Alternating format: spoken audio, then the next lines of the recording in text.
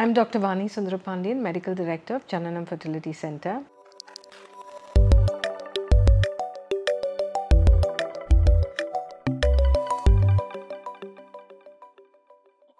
இப்போ நிறைய men ஜிம்க்கு போகிறாங்க அண்ட் நல்லா மஸ்குலர் ஆகணும்னு பார்க்குறாங்க. ஸோ சில பேர் டெஸ்டாஸ்ட்ரோன் இன்ஜெக்ஷன்ஸ் யூஸ் பண்ணுவாங்க.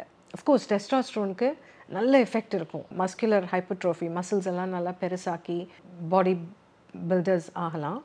பட் டெஸ்டாஸ்ட்ரோன் இன்ஜெக்ஷன் எடுத்தால் அது உடம்புல இருக்க டெஸ்டாஸ்ட்ரோனை குறைச்சிரும் அண்ட் டெஃபினட்டாக ஸ்பெர்ம் கவுண்ட்டை கம்மியாக்கிடும். சம்டைம்ஸ் ஸ்பெர்மே இல்லாமல் போயிடும், அணுக்களே இல்லாமல் போயிடும். நார்மல் ஸ்பெர்ம் இருக்கிறவங்க இந்த இன்ஜெக்ஷன் போட்டுட்டு அதுக்கப்புறம் நிறுத்தினா நியர்லி 80% ஆஃப் பேஷண்ட்ஸ்க்கு ரிகவரி இருக்கும்.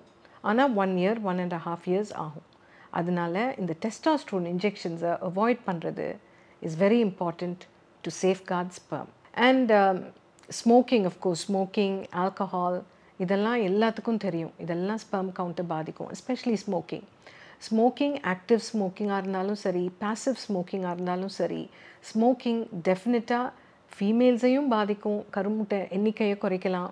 By 3 to 4 years women age ஆகலாம். அதே மாதிரி மென்க்கும் ஸ்பெர்ம் கவுண்ட்டை குறைக்கலாம். அப்நார்மல் ஸ்பெர்ம்ஸ் ஜாஸ்தி ஆகலாம், ஃப்ராக்மெண்டேஷன் ஆகலாம் டிஎன்ஏ. ஸோ இதெல்லாம் குறைக்கிறதுக்கு ஸ்மோக் பண்ணுறவங்க கண்டிப்பாக ஸ்மோக்கிங் நிறுத்தி ஆகணும். அப்போ தான் ஸ்பெர்ம் இம்ப்ரூவ் ஆகும். சில பேருக்கு சுகர் இருக்கலாம், தைராய்டு ப்ராப்ளம்ஸ் இருக்கலாம், அண்ட் ப்ரோலாக்டின்னு ஒரு ஹார்மோன் நாங்கள் டெஸ்ட் பண்ணுவோம், அது இன்க்ரீஸ்டாக இருக்கலாம். ஹைப்பர் டென்ஷன், பிபி இருக்கலாம். இப்போ டயபெட்டிஸ் இருந்தால் அதை கண்ட்ரோலில் வைக்கிறது ரொம்ப important. Similarly with thyroid hormone, ஏன்னா இதெல்லாம் ஸ்பெர்ம் ப்ரொடக்ஷனை பாதிக்கலாம்.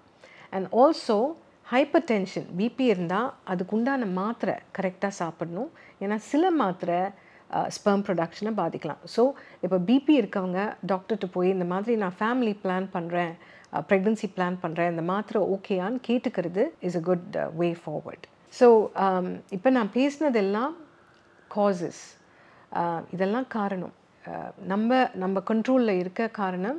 அதனால நம்ம லைஃப் ஸ்டைல், நம்ம சாப்பிட்ற மெடிகேஷன், நம்ம பண்ணுற ஆக்டிவிட்டீஸ், ப்ராப்பர் ப்ரொடெக்ஷன் இருந்தால் ஸ்பெர்ம் கவுண்ட்டை பாதிக்காமல் நம்ம பார்த்துக்கலாம்.